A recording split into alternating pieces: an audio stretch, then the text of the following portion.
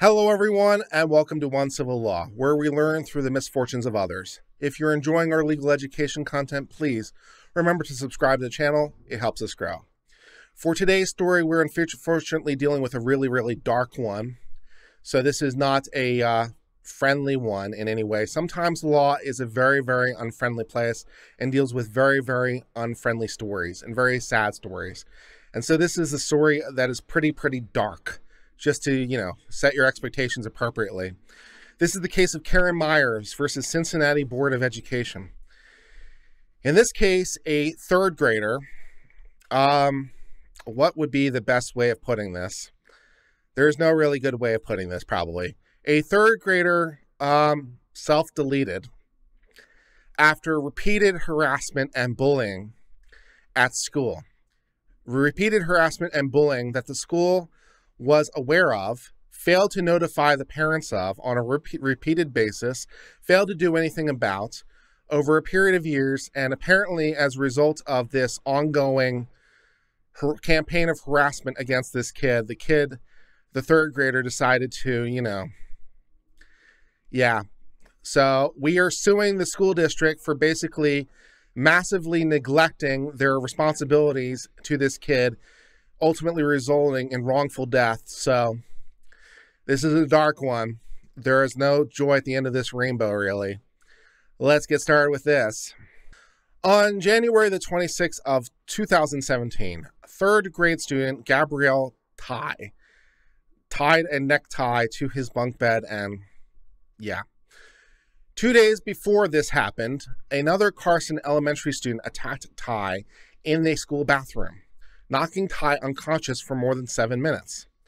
The bathroom incident was one of 12 incidences spanning from the first grade year at Carson Elementary until his untimely passing during his third grade year that the plaintiff alleged shows a pattern of aggressive behavior, including bullying, at Carson Elementary, which ultimately led to this problem. So the allegation here is that he was attacked in the school bathroom 2 days before this happened, and this was but one of 12 instances that showed an ongoing pattern of neglect from the school.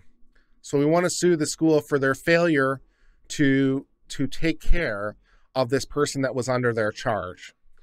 All right, so to figure out if we can do that, we need to learn a little bit more about exactly what the pattern of neglect was, exactly what are these incidences and how bad and horrendous are they that the school failed to properly deal with in some way. So we have to go back in time and figure out what happened. So let's do that. The violent incidences Taye experienced at Carson Elementary began during his first grade school year. On September the 23rd of 2014, Taye was injured on the playground at Carson Elementary. The school informed Taye's mother that the injury resulted from an accident on the playground that provided no additional details. Although the school reported to mother that the injuries were not severe, Taye's 2 front teeth were removed as a result of the injury. So the first incident, there was an injury on the playground, and the school said it wasn't severe, but 2 of his front teeth had to be removed. So, might be something worth looking into. 3 more incidents occurred during Taye's second grade year. On October the 7th of 2015, a student hit Taye at school. Taye's parents learned of the incident after his death because no one at the school contacted them at the time of the incident. So there was a student-on-student violence, and no one bothered to inform the parents of this. Subsequently to this, on February the 22nd, 2016, another student hit Taye at school. Although the school nurse treated Taye's injury, the school failed to even attempt to contact Taye's parents about that incident. On May the 4th of 2016, an unspecified incident occurred on the playground involving Taye.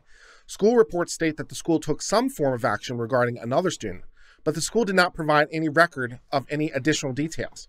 No one from the school contacted Taye's parents about that incident. They again learned about it only in discovery related to this case.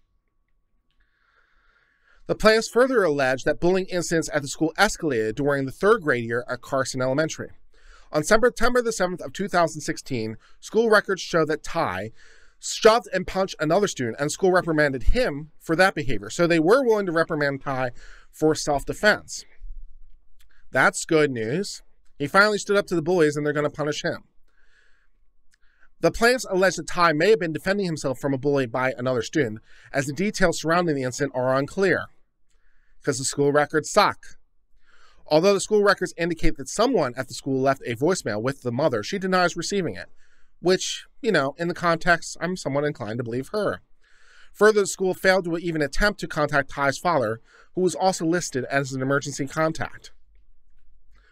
3 more incidents occurred in October of 2016.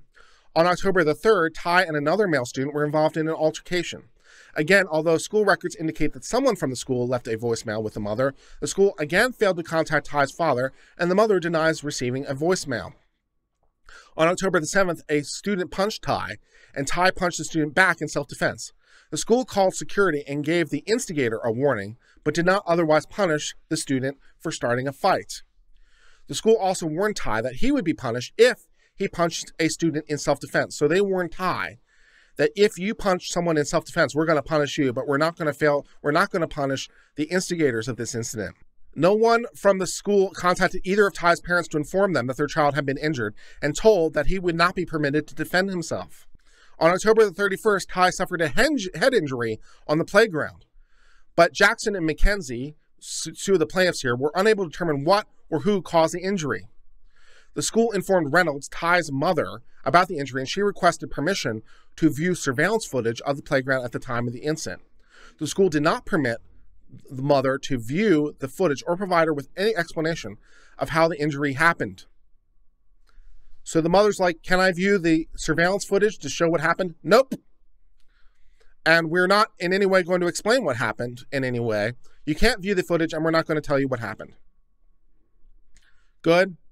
Taye was attacked 3 more times at school during the weeks leading up to his unfortunate passing in January of 2017. On January the 9th, 2 students identified as CJ and PB attacked Taye and punched him in his mouth, for which he wasn't allowed to defend himself because the school wouldn't allow it. Good. Thus finally culminating in the last of the 12 incidences. At 12:11 p.m. on January the 24th of 2017, 2 days before Taye passed, a student identified as PA began violently attacking 3 boys in the school's bathroom. PA punched one boy so hard he fell to the floor and curled up. Taye walked into the bathroom as PA was attacking the other boys. PA grabbed Taye's hand and yanked him towards the wall, causing Taye's head to collide with something. As Taye collapsed to the floor, the surveillance footage shows PA celebrating Taye's fall. As he lay on the floor unconscious, more than a dozen students passed through the bathroom, taunting and kicking Taye as they came and went. Well, this is going just about as well as could possibly be expected, right? This is super encouraging all the way through. So basically, for 2 years, this kid is being harassed, bullied, and beat up. He's refused permission to defend himself. The school fails to report majority of the incidents to anyone. They fail to try to contact the father at any time.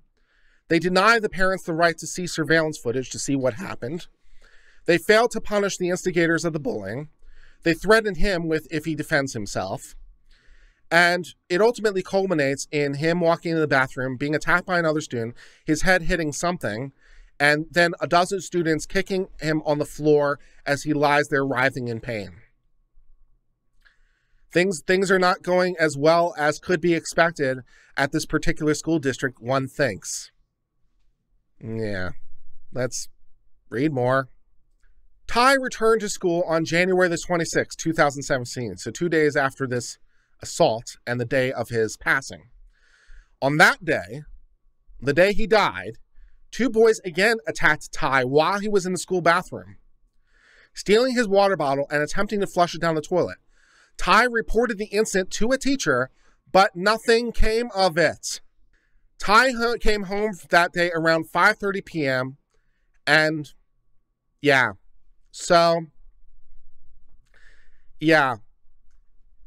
told a teacher and no one did anything. Every prior incident, the teachers in school did nothing. They threatened him if he tried to defend himself, that they'd punish him. Having just been attacked in the bathroom 2 days earlier, when he's attacked in the bathroom again, the teacher does nothing. And he concludes that the situation is hopeless. Yeah, way to go, school district. So we'd like to figure out if we can sue the school district for this ongoing campaign of neglect when they are well aware of some fairly serious incidences and they seem to do nothing to care and only punish the innocent. Let's figure out if we can punish the school district. Okay. In addition to the instances involving Taye, Carson Elementary, beacon of education to everywhere, behavior logs document routine, aggressive, and violent behavior among the student population throughout the 2016-2017 school year. For example, a third grader threw a chair and yelled at a female classmate. A third grader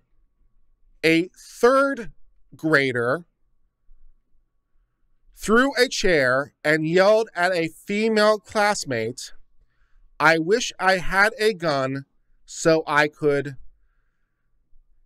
Yeah, that's great.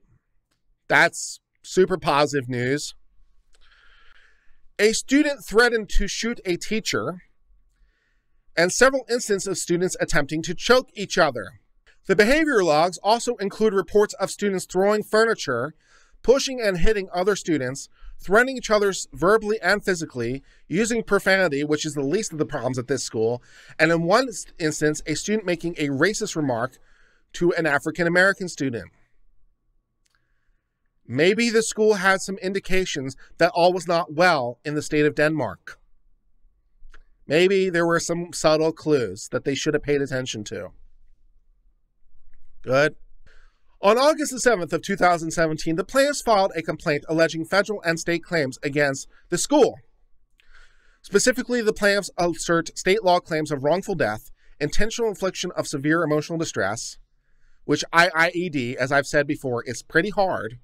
IIED is pretty hard, but you know, this is the kind of thing that IIED was probably invented for. So while pretty hard, if you're wondering, what would intentional infliction of emotional distress look like, Kurt? You have said many times that intentional infliction of emotional distress is a very hard claim. What would an intentional infliction of emotional distress claim have to look like in order to pass muster? This might be an example, just as an FYI. Negligent infliction of emotional distress, loss of consortium, failure to report child abuse, and spoliation for deletion of evidence. Excellent. So we want to sue the district for many, many things, that they did many, many wrong things.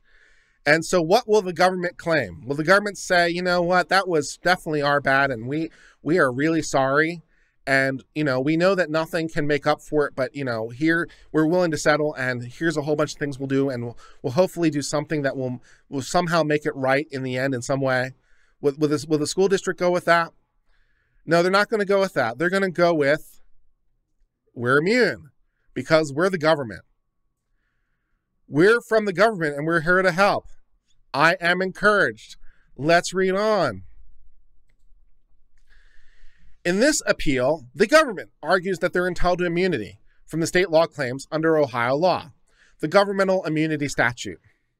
The statute provides immunity to public school officials for damages for injury, death, or loss to person or property allegedly caused by any act or omission in connection with governmental or proprietary function. Excellent. We're immune. Nice. On appeal, the government maintains the plaintiffs insufficiently pled facts to show that this result was foreseeable. We had no way to see that that was going to come in any way. How could we see that coming? As is required to support a wrongful death claim. At the outset, the government vehemently denies there was any behavior amounting to bullying at Carson Elementary, much less student conduct that created a foreseeable risk that this would result. All right, let's just read that again and really appreciate it for what it is. You know, let's really appreciate what we're trying to argue here, because I think we need to really appreciate this. At the outset, the government vehemently denies that there was any behavior that amounted to bullying at the elementary school. Oh, okay. All right. Specifically, the government argues that the plaintiffs failed to establish that the bullying was pervasive and repetitive enough to warn them of the possibility of self-harm. We had no idea that was severe or pervasive in any way. We had no clue. They argue that bullying is defined as repeated targeting of a student or group of students by an aggressor or group of aggressors for the purpose of intimidation, violence, or harassment, emphasizing that it requires proof of multiple instances of serving a common malevolent purpose. This definition is derived from the anti-bullying statute. Okay. The Ohio statute that the government argues defines how bullying is used in that particular statute. So this particular code says, as used in this section, bullying means this, for the purposes of that statute. And the statute does not purport to set the parameters of whether bullying signifies this kind of risk. But even if the statute were conclusively a definition of bullying, the plaintiffs have adequately pled sufficient facts. So the government says, hey, there's this statute over here, this anti-bullying statute, and it says this is what bullying means. It means bullying that is pervasive and by a common set of aggressors for a common malevolent purpose. And the district court says two things. First of all, that definition of bullying only applies to that statute by its own terms. It says, as used in this statute, this is what bullying is. That's not the global definition of bullying. That is the definition of bullying for this purpose. And even if it was the global definition of bullying, you know, you're kind of there. You're kind of there on these facts. Kind of seems like there might be repeated incidents for a common malevolent purpose. Seems like maybe that allegation is on the cards. Yeah. At the heart of the argument, the government asserts that they appropriately responded to each and every incident involving Taye, alleging that the plaintiffs even admit in their amended complaint that the defendants acted consistent with school policy and intervened by suspending students who harmed Taye and by calling Miss Reynolds when Taye was injured. That is a gross mischaracterization of the factual allegations in the complaint. The plaintiff provided multiple examples of specific instances in which Jackson and McKenzie withheld information regarding safety and well-being as a student at Carson Elementary and failed to punish the students that attacked Taye. They have massively mischaracterized and strawmanned the complaints from the parents of the dead child. Way to go. Additionally, Jackson and McKenzie failed to explain why they declined to call 911 upon witnessing Taye's unconscious state for more than 3 minutes. Video footage of the incident shows McKenzie arriving in the bathroom to find Taye unconscious on the floor. McKenzie then stands over Taye, doing nothing to assist him for roughly 2 minutes until the school nurse arrives. So the government found the student in the bathroom, unconscious on the floor, and then stood there for 2 minutes waiting for the school nurse to arrive. Good. Neither the school nurse nor McKenzie called 911, despite school policy requiring the school to seek emergency medical attention when a student is unconscious for more than 1 minute. Neither the teachers nor the school nurse said there's anything wrong with this student lying unconscious on the floor. This is normal. The policy placed Jackson and McKenzie on notice of the inherent danger associated with loss of consciousness, even for 1 minute, much less the 7 minutes that Taye was in fact unconscious. Yet they disregarded this known risk, instead choosing to minimize what happened. Lying unconscious on the floor of the bathroom. This is not a problem at the Carson School District. Encouraging. Encouraging. Not only did Jackson and McKenzie fail to follow policy, they also ignored the risk that Taye could develop delayed symptoms of a concussion or head trauma. Which, once again, I'm not a medical professional of any kind, but I would think being unconscious for 7 minutes might require some kind of further medical examination. Not an expert, but I'm thinking to myself, maybe this requires a second look. Just a thought, the unconsciousness for 7 minutes might require some further medical attention. But the school nurse even doesn't do anything about it. Apparently the school nurse who has more medical training than me, presumably, comes to a different medically informed conclusion. So apparently, I have come to the wrong conclusion because I am not medically trained. And the person who is medically trained, the nurse, thinks that lying unconscious on the bathroom floor for 7 minutes is no big deal. So apparently my lack of medical training has caused me to come to the wrong conclusion. Further, Jackson and McKenzie, the government, did not inform the school teachers of the January 24th incident or attempt to supervise the students' behavior in the boys' bathroom following the incident. Why would we need to supervise the bathrooms? What possible reason would we have to look in the bathrooms and maybe supervise them a little bit? This is hardly reasonable behavior for the school administrators, particularly those tasked with overseeing young elementary school children, or really children of any kind, but whatever. The fact that mobile students were attacked put Jackson and McKenzie on notice that leaving the bathroom unsupervised might be a problem. But we didn't reach that conclusion for some reason. Okay. Despite their knowledge of continued harassment and physical harm Taye suffered at school, Jackson and McKenzie, the government, maintained that this death from this third grader was not a foreseeable risk. Couldn't see that coming. As this court has explained, however, in a prior case, if the school is aware of a student being bullied and does nothing to prevent that bullying, it is reasonably foreseeable the victim of bullying might resort to self-harm, including their own death. Because that is a conclusion a reasonable person could draw. Maybe if we do nothing about the bullying, even after they report it to responsible authorities, maybe if we do nothing about the bullying, they will resort to self-harm because they might feel hopeless. They told a teacher and nothing happened. Maybe they're going to feel helpless as a result. Could be. Unlike the school administrators in a prior case, these administrators knew full extent to which Taye was subjected to aggression and violence by his classmates. They even had video footage of several incidences of violence that Taye experienced at the school. Why does this school have video surveillance when they completely are unwilling to use it? What's the point of the video surveillance? One would imagine the point of the video surveillance would be able to see what happened after it happened at a bare minimum. One would imagine that it would be there to be able to see what happened and then be able to do something about it. And so what is the point of the video surveillance when they have it, they reviewed it, and they did nothing? What is its purpose? Further, the foreseeability of this incident in light of the violence and bullying is so apparent that school administrators' own safety guidance warns of this fact. Their own safety guidance, their own guidance tells them this is a foreseeable risk. You should do something about it, and they didn't do anything about it. You know, there's that. The plaintiffs sufficiently alleged facts to show the government acted recklessly. The plaintiffs have sufficiently alleged in their amended complaint that the government lied to the parents and chose not to inform the parents about 6 instances in which the physical safety was threatened. They didn't even tell you about it. They failed to discipline the students who attacked Taye at school.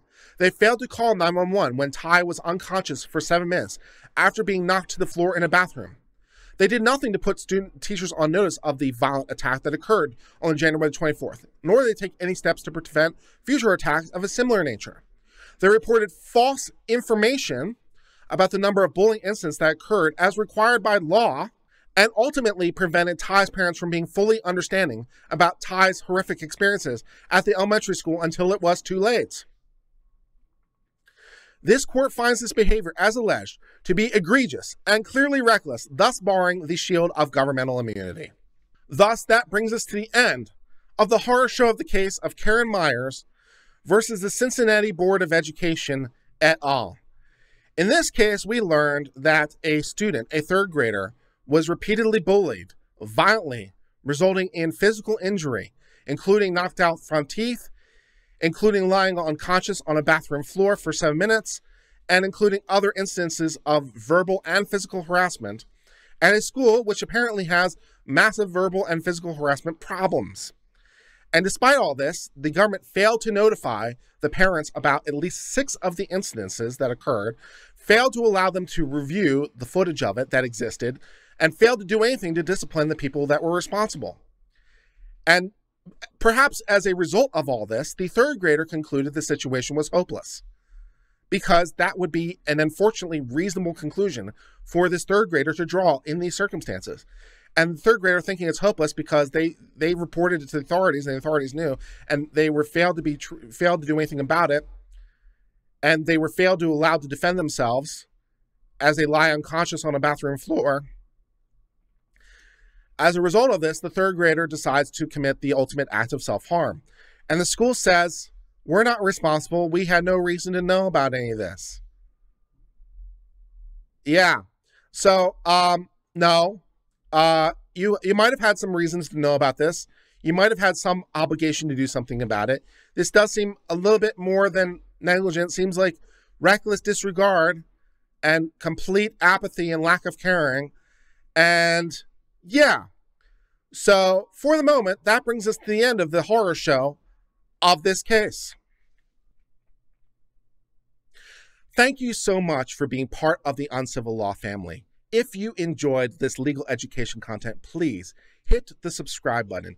It really helps the channel grow. We appreciate your continuing support. And until later, my friends, cheers and goodbye.